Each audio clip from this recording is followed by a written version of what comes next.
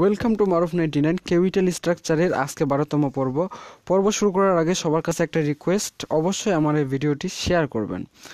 চলুন শুরু করা যাক আমাদের প্রশ্নটি। আজকের প্রশ্ন হচ্ছে, মারুফ food limited is in 40% tax bracket. Currently it has 20,000 share of common stock outstanding. In the current year, the company needs টাকা 10 lakh for expansion program. There are 3 following alternatives method of financing. তার মানে মারুফ লিমিটেডের কোম্পানির 40% tax ধার্য করা হয়েছে, আর share আছে 20,000 common stock হিসেবে, আর কোম্পানির আরও এডিশনাল প্রয়োজন 10 লাখ টাকা। এই 10 লাখ টাকার নিচের উপায়গুলো থেকে কোম্পানি সংগ্রহ করবে। উপায়গুলো হচ্ছে বা অল্টারনেটিভগুলো হচ্ছে, 1 নম্বরে আছে issuing of common stock 100 per share. এখানে দেখেন শেয়ার সংখ্যা হচ্ছে 20,000 আর প্রতিটা শেয়ারের মূল্য হচ্ছে 100 টাকা। তার মানে 20,000কে 100 দিয়ে গুণ দিলে আমাদের শেয়ারের টাকাটা বের হয়ে যাবে। বেশি শূন্য লিখে ফেলছি, তিনটা ঠিকই তো আছে, 20 লাখ। এরপর 2 নম্বরে বলছে ইস্যুইং অফ 10% ডিবেঞ্চার। 3 নম্বরে বলছে 70% by issuing share of common stock for টাকা 100 ইচ এবং রিমেইনিং বাই ইস্যুইং 10% ডিবেঞ্চার। রিকোয়ারমেন্টে বলছে যে ফাইন্ড আউট দ্য ইপিএস, মানে আর্নিং পার শেয়ার বের করতে হবে। ইফ ইবিআইটি ইজ টাকা 10 লাখ, যদি ইবিআইটি 10 লাখ টাকা হয়। 2 নম্বরে বলছে find out the indifference point, মানে আইপি 1 and 2। তো এখন শুরু করি।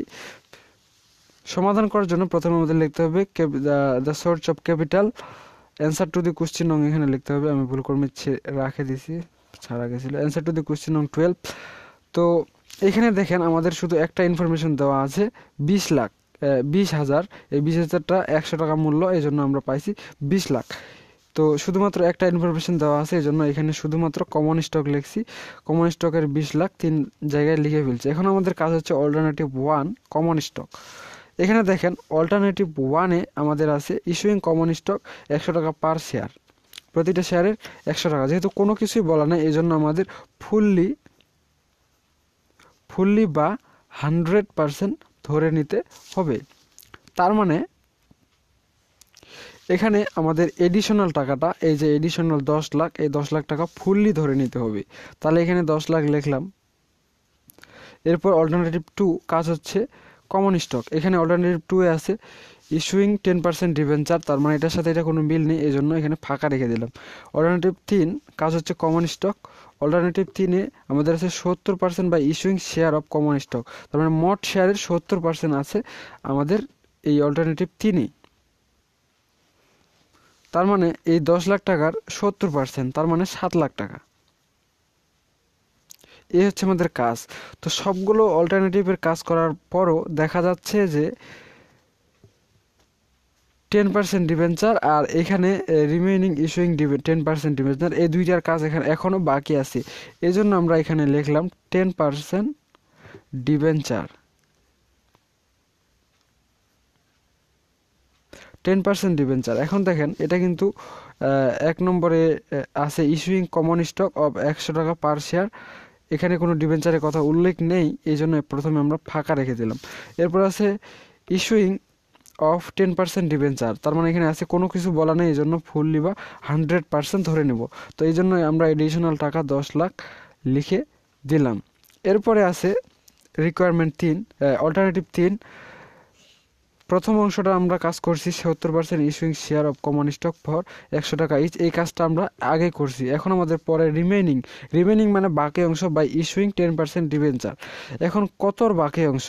আমাদের প্রথম অংশটা দেখতে হবে 70% by issuing share of common stock for টাকা 100, মানে এই 10 লাখ টাকার 70% আমরা প্রথমে আমরা করছি। তাহলে রিমেইনিং আছে 30%, 10 লাখ টাকা 30% হচ্ছে 3 লাখ, এই জন্য আমরা এখানে লিখে দিলাম 3 লাখ। তার মানে এই যে 7 লাখ 70% আর 3 লাখ 30%, টোটাল হচ্ছে 100% বা 10 লাখ। এখন আমাদের ওয়ার্কিং করার পালা। ওয়ার্কিং আমরা নাম্বার অফ শেয়ার বের করব কমন স্টক থেকে। কমন স্টক এখানে 10 লাখ আর 20 লাখ 30 লাখ, এখানে 20 লাখ ছিল 20 লাখ, আর এখানে 20 লাখ আর 7 লাখ 27 লাখ। 100 দিয়ে ভাগ, যেহেতু প্রতিটা শেয়ারের মূল্য 100 টাকা, ক্যালকুলেশন করে এটা পাইলাম। এরপর আমরা ডিবেঞ্চার বের করব, 10% ডিবেঞ্চার। যেহেতু 1 নম্বরে কোনো ডিবেঞ্চার নাই, ফাঁকা আছে, এই জন্য এখানে আমরা 0 লিখছি। আর 2 নম্বরে আছে 10 লাখ, 10 লাখকে 10% দিয়ে গুণ করছি, কারণ এখানে 10% ডিবেঞ্চার অটোমেটিক্যালি লিখে দিছে, এই জন্য 1 লাখ। আর এখানে 3 লাখ আছে, 3 লাখে 10% করছি 30,000। এখন আমাদের ইপিএস বের করার পালা।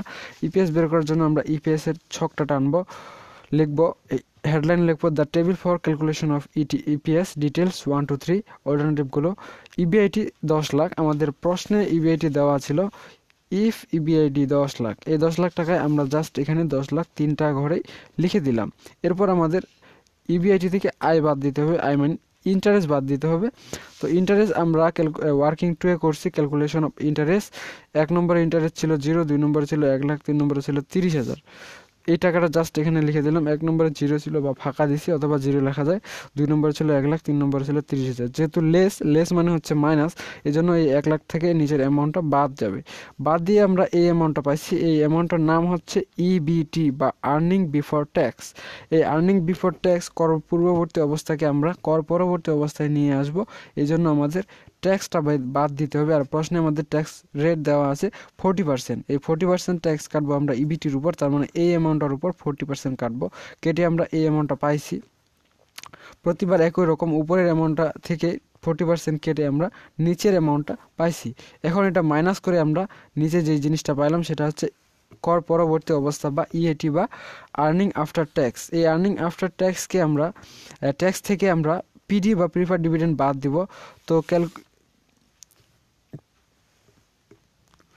তো আমাদের এখানে কোনো ক্যালকুলেশনেই পিডি বা প্রিফার ডিভিডেন্ড বের করিনি, কারণ এটা ছিলই না। এই জন্য এখানে পিডি সব জায়গায় খালি দিতে হবে, আর উপরের অ্যামাউন্টটা ট্রান্সফার হয়ে নিচে চলে আসবে।